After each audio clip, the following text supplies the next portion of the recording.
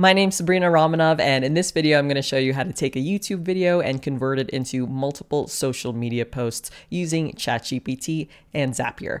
So first, let me show you how the automation works.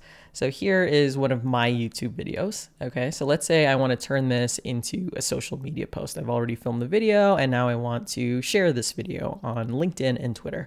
So first, I'm just going to copy this URL here.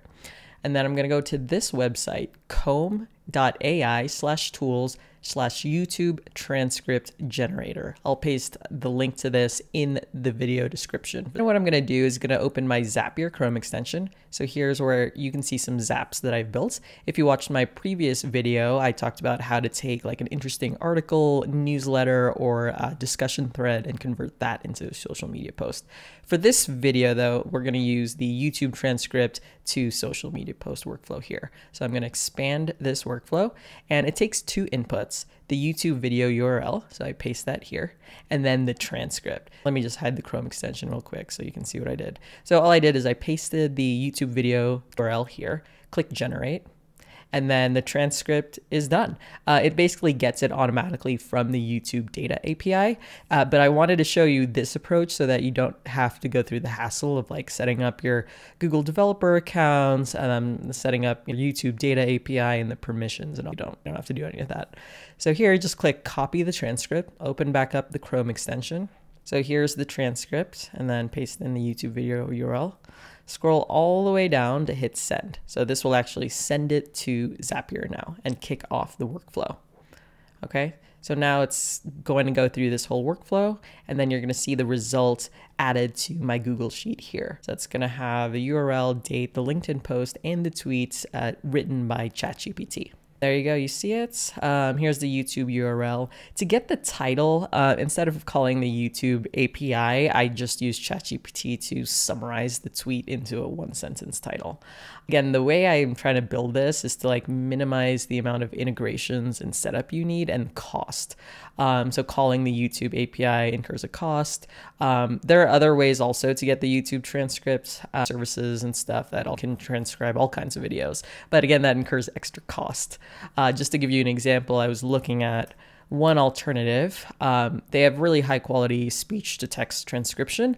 The only problem is it's 25 cents per minute. So imagine like a 60 minutes YouTube video. You're going to be paying for it to transcribe that, or it can transcribe any video. It doesn't have to just be YouTube, by the way. So if you have an online class or a meeting in person that you recorded, but the cost is kind of steep. When I create these Zapier automations, I really try to think about how can I do this in a way that's cost effective, because I know many of you, want to watch costs, especially if you're just starting out with your business. So let's go back to the Google Sheet real quick. So here is the LinkedIn post it generated from my YouTube video.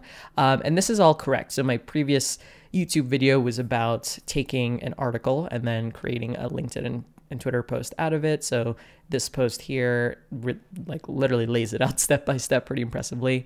And then here's a tweet it generated. I don't love like the way it's generating this tweet, so it is on my to-do list to improve the ChatGPT prompt for writing tweets. I just haven't gotten around to it yet.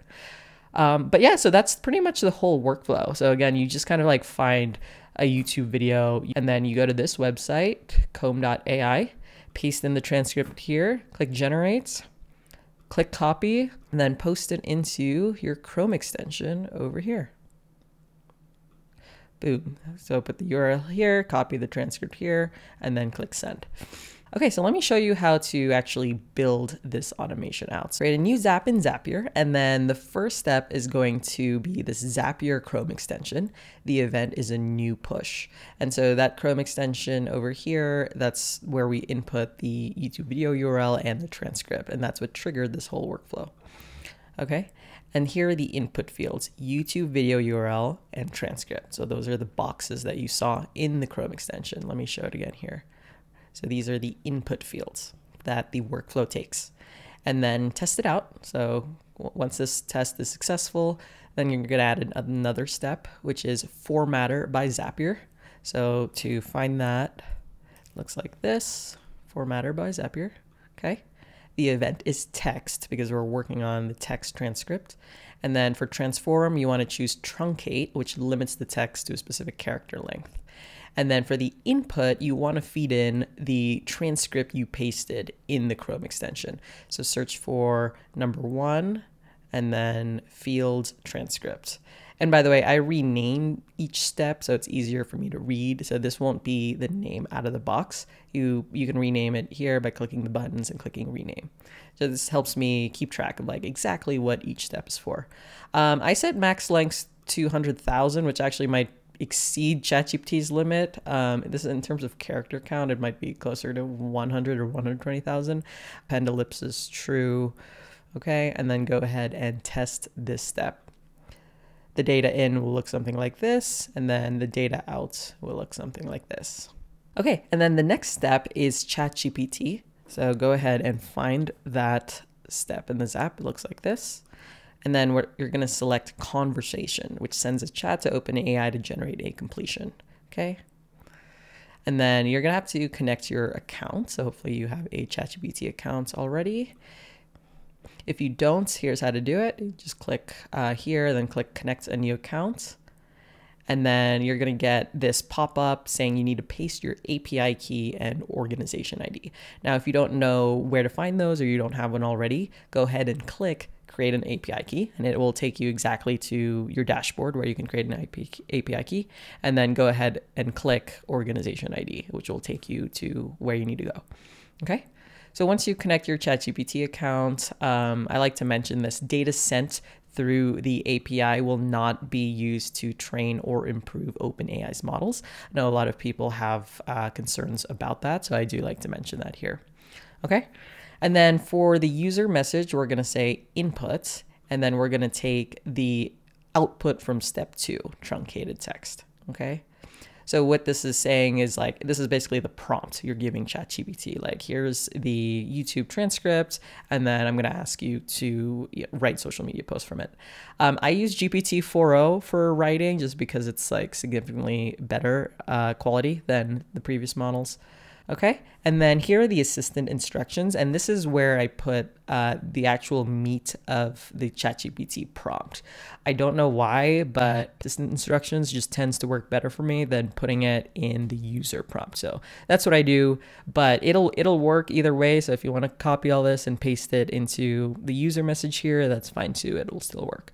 In terms of where to get this prompt, so on my website, sabrina.dev, just click prompts at the top and you'll see like a bunch of prompts here. So go to for content creators. And then here's the prompt to write a LinkedIn post with bullet point sections.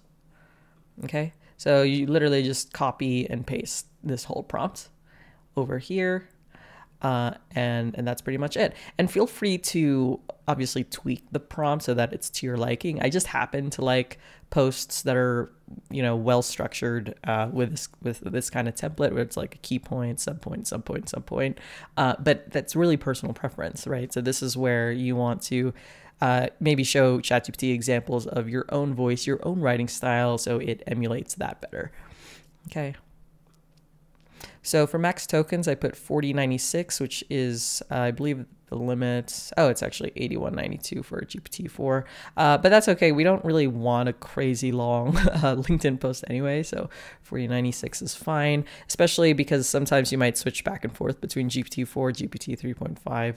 And so this is fine to leave as 4096. Temperature, usually you choose between 0 and 1. Higher the number, the more random, kind of like creative, almost hallucinatory the output might be. And then the lower the number, the more focused and deterministic it is. Here I just set it to 0.8.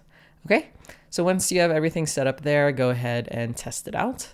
So the data should look something like this. You'll see like all the prompts we put in, and then the data out should look something like this. Okay, so this is actually creating a LinkedIn post about Zapier because we fed it the Zapier website in the testing process.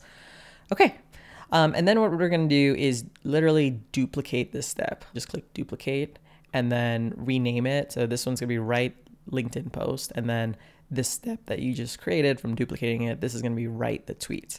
And really the only thing you need to change is the prompt itself. So the assistant's instructions. And you can grab it from my blog as well. So I have, yeah, tweet.md here. This is taken from Daniel Meisler's Fabric GitHub repo. And I think it's a good starting point, but it's just not my style in terms of writing tweets. And so it is on my to-do list to improve the tweet being generated, but I think it's a really great start.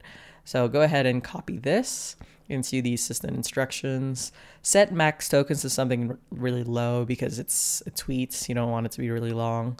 That's pretty much the only thing you have to change. Up to you if you want to tweak the temperature. I do recommend playing around with this, like put it at 0 and put it at 1 just to see the differences in the output, because it really does make a difference. So once you're done with that, go ahead, click continue, test it out.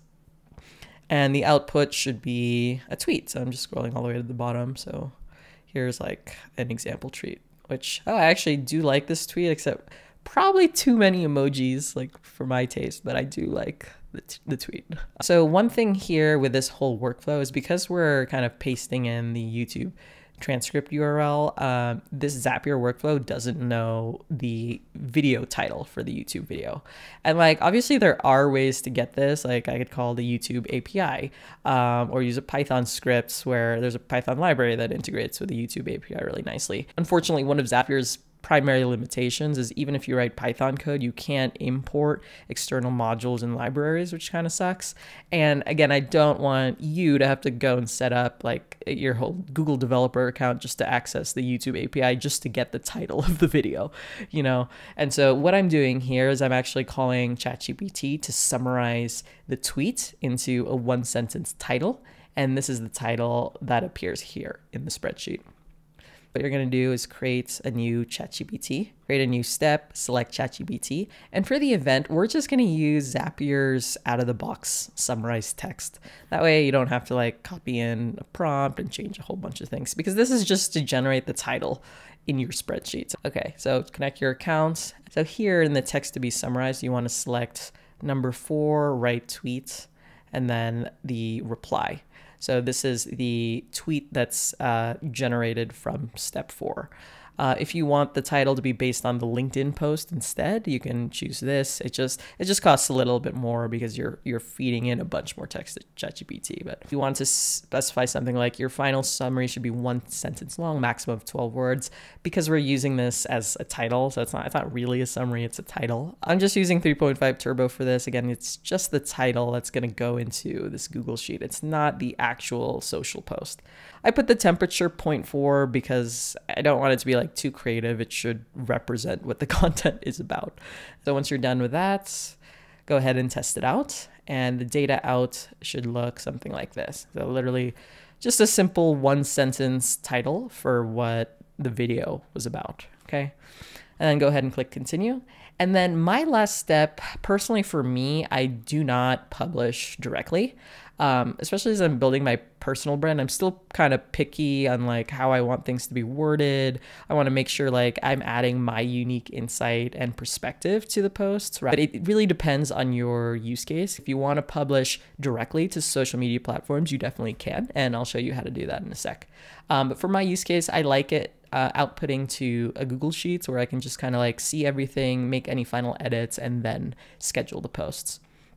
Okay, so if you want to do something similar, add a step, choose Google Sheets. We're going to create spreadsheet row. Okay, connect your accounts, and then choose the drive, choose the spreadsheet, choose the worksheet. And for the title, you're going to grab it from step 5, right? Step 5 is when we wrote the summary, and select summary. Okay. For the URL, we're actually going to grab it from the first step, and then choose field YouTube video URL. So this is the YouTube video. For date, I just do, for me, zap_meta_. So how you type it out is like this. MST refers to my time zone, so that's why I use it. If it doesn't matter to you, the time zone, I believe this is the other command, zap meta human now. Double curly braces, zap meta human now. Okay. And then for the LinkedIn post, you want to grab it from step 3, write LinkedIn post, scroll all the way down to get reply.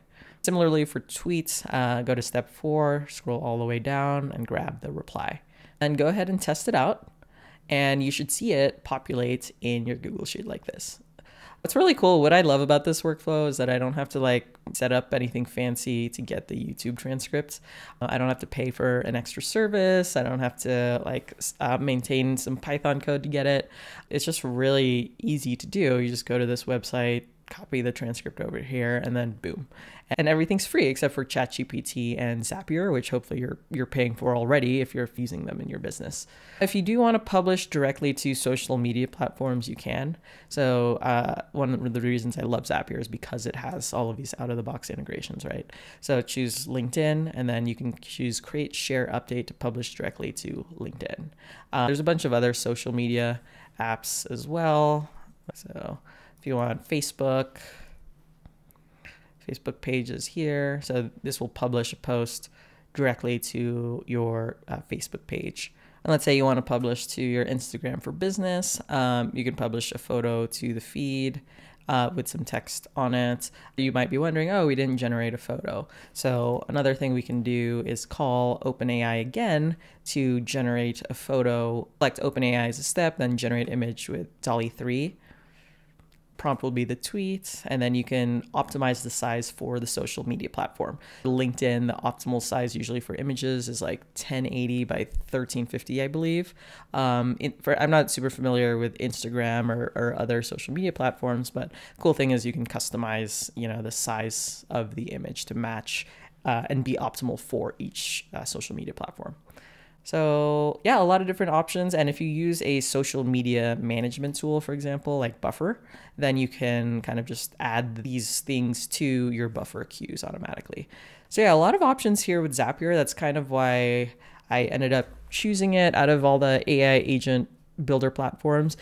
There's just so many integrations out of the box that you can do stuff with, and it's really powerful because you can whip the entire workflow from start to finish within a single zap.